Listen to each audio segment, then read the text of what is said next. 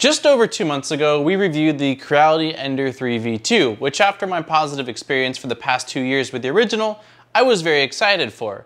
Well, since that review, I've gotten a flood of requests of people asking me to review the Voxelab Aquila 3D printer, and looking at the specs, looking at the photos, it looked nearly identical to the Ender 3 V2. However, the key thing that so many people seem interested in was the price difference between the two, with the Ender 3 V2 being right now between $260 to $280, and the Aquila being between $170 to $180, it is substantially cheaper and puts it in the same price bracket as actually the original Ender 3. With the many viewer requests and the massive price difference between the two, I was definitely interested in seeing what this printer was all about. Voxelab did end up reaching out to me asking if I was interested in taking a look at this Aquila, which I said yes, and I have been putting it through its paces. So in today's video, we will look at the Aquila's specs, which, spoiler alert, are basically a one-to-one to the Ender 3 V2, talk about the setup, my experience, of course print quality, and then I will give you my final opinion on this 3D printer.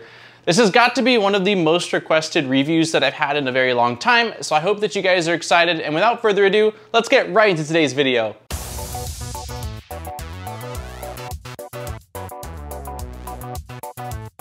Massive thanks to Thangs for sponsoring today's video. With over 2 million index models in their database and growing regularly, Thangs finds the exact model that you're looking for. Thangs has some pretty unique features, like the ability to perform a geometric search or their recently added AR mode that I love. I'm a very visual person, and having the ability to place a 3D model in your space before actually printing it for reference can be quite useful.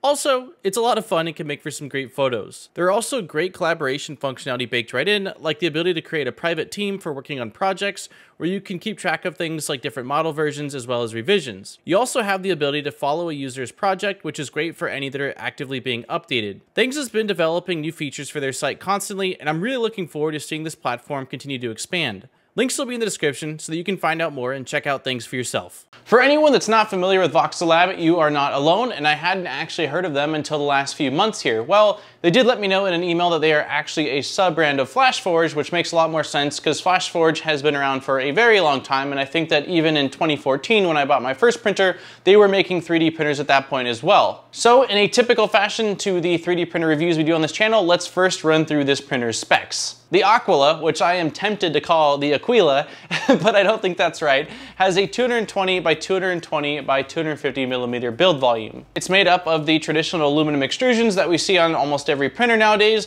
It is a 24 volt system running a 32-bit board with their flavor of Marlin, and it has silent TMC 2208 stepper drivers. The bed is made up of the glass ultra base style material, and it does have manual bed leveling, which will be done via the 4 large knobs. Similar also to the Ender 3 V2, there are 2 mounting holes on the hot end assembly or the hot end housing, which looks like they are to be able to mount something like a BL Touch if you do want to add auto bed leveling. There's actually a pre-compiled firmware from Voxelab, which should make that a very easy upgrade should you want to do so.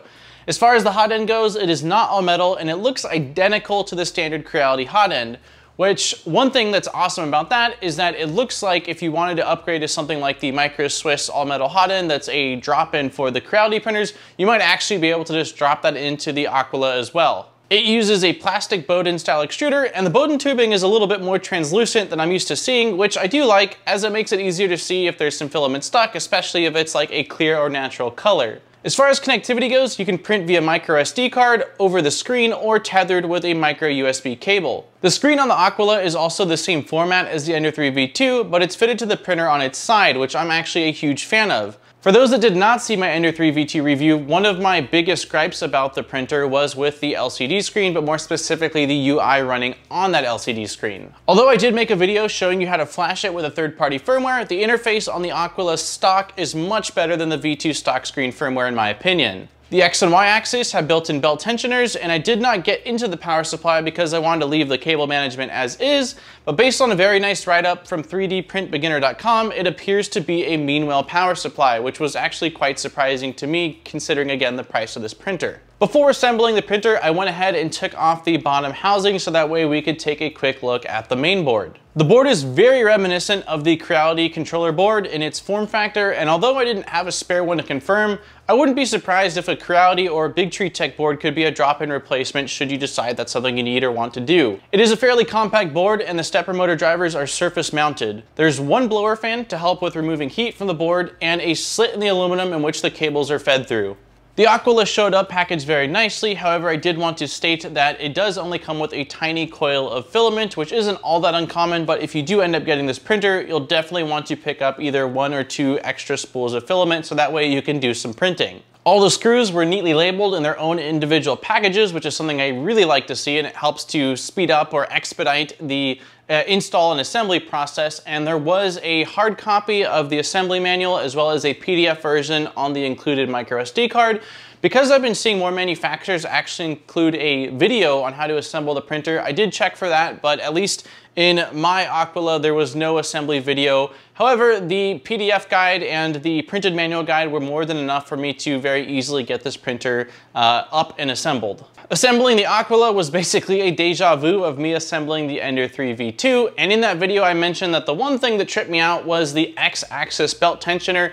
The demonstration or the diagram in the guide that came with that printer didn't seem very obvious to me, which is why I did reference a video when assembling that. However, I was already aware of how to do it on this printer since I'd done it essentially once before, and the illustration in the Aquila PDF, in my opinion, was a little bit easier to understand. Once assembled, I powered on the printer, homed everything, and did a quick manual bed leveling before plugging in the microSD card to see if there were any pre-sliced files. I loaded up some red PLA that I had laying around, and normally I only print out maybe 1 or 2 of the pre-sliced files on a 3D printer because they're normally sliced very, very fine layer resolution and sort of weird models, but in this instance I ended up printing out all 4, and I was a huge fan of the models they chose because 2 of the 4 were actually functional. One was a extruder knob that you printed out and then it would allow you to easily feed or retract filament from the hot end, which I thought was cool. Another one was a tiny little tool caddy that basically slid into the aluminum extrusions and would allow you to hold the different Allen keys or clippers or spatula and stuff like that.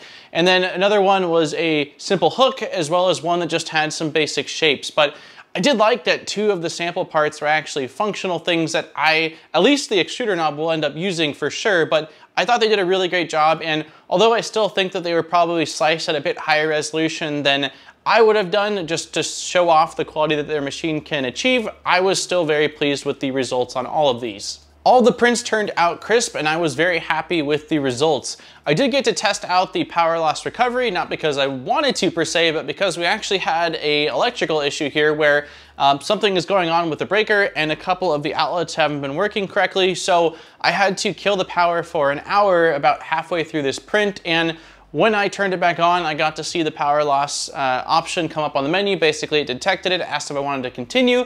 I hit yes, but as it went to home the X-axis and begin printing again, it took the part right with it. So I think that it's definitely something more practical than if you accidentally flip a switch or if it's just a quick power going out or whatever happens. But if you've got a part and the bed's completely cooled down, it's going to be pretty tough no matter what the printer is, unless it's really stuck down to be able to resume. But I can at least vouch that it does indeed have power loss recovery, and it would have worked should my part, or would my part not have completely come off the build plate when it tried to resume. Now that the test prints were done, I went ahead and hopped over to the computer to slice up some files and check out what kind of software they had on the micro SD card. On the SD card, they did have something called Voxelab Slicer that I did open very briefly. I'm not sure if it's based on Cura, but really, unless I'm forced to use something else, I prefer native Cura. Luckily, on the SD card, they have a very simple parameters for adding the Aquila, and even a profile that you can import, which is exactly what I ended up doing. Chaos Core Tech has been releasing a ton of awesome models, so I hopped over to their Thangs page to see what recent models they had released. I found an awesome Sugar Skull, which is perfect because I know someone that this will be a great gift for. I downloaded the model, imported it into Cura, and I kept most of the parameters as is. I slightly tweaked a few things and added a skirt, which is standard for all the files I print, and I loaded up a spool of this Gold Dust Proto Pasta HTPLA, which I had laying around and I figured would be perfect for this model, and I hit print. And wow, this did not disappoint. There's one section on the model that after slicing I realized could have used the tiniest bit of supports, but damn, the end result looks so good. Looking at it through a camera lens doesn't really do it justice, but I was beyond pleased with the results, and hopefully you could at least get the general idea of how good this print actually turned out. Next up, my buddy Chris, better known as Krusty Online, released a very practical print of a holder for boxes of nitrile gloves. Now, he does a ton of resin 3D printing, and having your gloves able to be mounted to your printer or workbench is super handy and something I could definitely see me using. Although the geometries weren't the most complex, this was a very large print, and even with me opting for 0.3 or 300 micron layer lines, it took over 24 hours. I printed this in MatterHacker's Natural Build Series PLA, and it turned out great. I actually didn't realize that the shell of the Phenom is magnetic, but it is. And so the model that Chris created has the ability to basically drill mount it or embed magnets, so that way you can slap it on something like the Phenom. And so because I don't have a ton of space here, like I complain about all the time, having the ability to have my gloves just up on the side of the machine is super handy, and I cannot wait to actually be able to do some resin printing and use that. And I always do this, but I want to state that any of the models that I print or talk about in this video will be in the description, so if you want to print them out for yourself or check them out, you can do so as well. With the sample prints that were included on the micro SD card and these two large prints, I think we were at around 80, if not over 80 print hours, and I was really happy with the results I was getting with PLA, so for fun I decided to throw some PETG at the printer, and I had a little bit, maybe half a spool left of some blue engine that I used for a previous project that I figured that I would throw on the machine and see how it printed. For this, I had found an Ender 3 power supply fan silencer, and I decided to print it out. As far as my parameters, I bumped the bed to 70 Celsius, the hot end to 240 Celsius. I dropped the speed down from the 70 millimeters a second that I had raised it to down to 60 millimeters a second, and I lowered the fan speed to 50%. Adhesion was great, and the only thing I noticed was very fine hairs from stringing. I'm not going to fault it on the printer, and since this was a very quick profile, adjusting things like retraction, speeds, temps, and cooling can really help to remove these. Next up, I found a mount for the BIQU H2 direct drive all metal hot end combo, and I decided to print that out. It was quite a bit more complex than the Ender 3 cooling fan and required some support, so I figured we would give it a go and kind of see how the printer fared with that. Again, there was still some slight stringing, but the part, in my opinion, turned out great. The supports came off with no problem, and I was very pleased with this part. I'm actually really looking forward to testing out this H2 extruder. I've been sitting on it for a little bit and just trying to figure out what printer, what project I want to implement it into.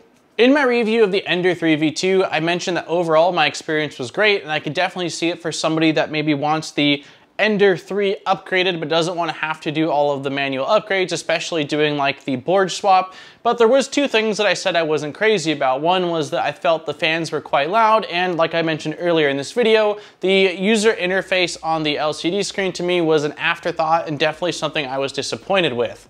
So how does the Aquila fare in those two regards compared to the Ender 3 V2? I think that the user interface on the Aquila printer is much better than that of the stock Ender 3 V2, and the fact that they have it laying down in landscape mode versus portrait mode, I don't know, hopefully you know what that means, but the fact that they have it laying down definitely solves my one biggest issue with the Ender 3 V2 screen, which was that when you're browsing like the file explorer where you have your print's names, you couldn't see very much of the print name because of how skinny the screen was. Having the printer's screen rectangular gives you basically double the distance, and so you can see the entirety or at least the majority of the name of your file that you're printing, which was again one of my biggest gripes.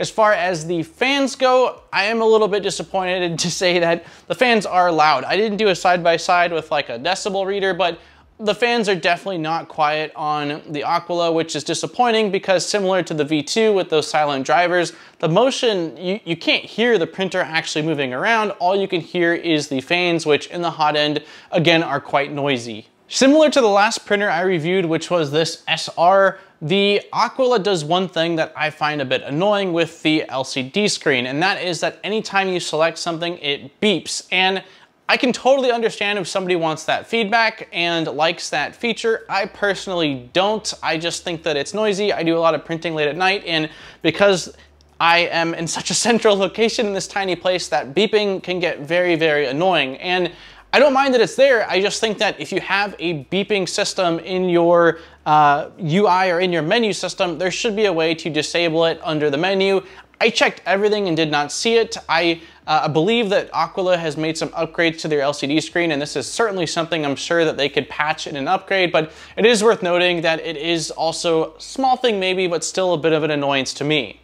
So again, the main question that people have been asking me is the Aquila a better value than the Ender 3 V2, given that its price point is between $80 to $100 less, and looking online, the technical specifications are nearly a 1-to-1. And having just tested out the Ender 3 V2 and now testing out the Aquila, I'm really blown away and at least pleased to report to all of you guys that, yeah, it really is, in my opinion, a better value. You are really getting the same experience as the V2, but at a fraction of the cost. I don't know how Aquila or Voxelab was able to really do it, and especially containing things like the mean melt power supply, but there's nothing about this printer that to me screams it is in any way, shape, or form inferior to that of the Ender 3 V2. So if you've been waiting for reassurance, I'm here to tell you that, yeah, I do think that it's a solid printer, and the fact that it's in the same price range as the Ender 3, which it's clearly a step up from, is really, really impressive.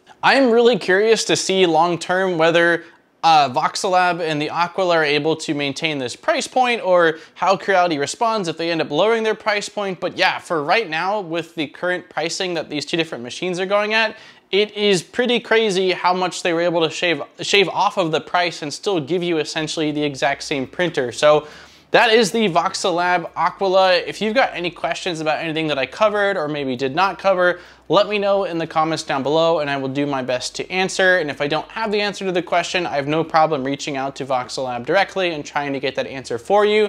Don't forget to like and subscribe for more great videos. We make a video every single Saturday, so there is always fresh content coming your way. And if you do want to support the channel furthermore, links will be down below over to my Patreon, where there are some really awesome rewards.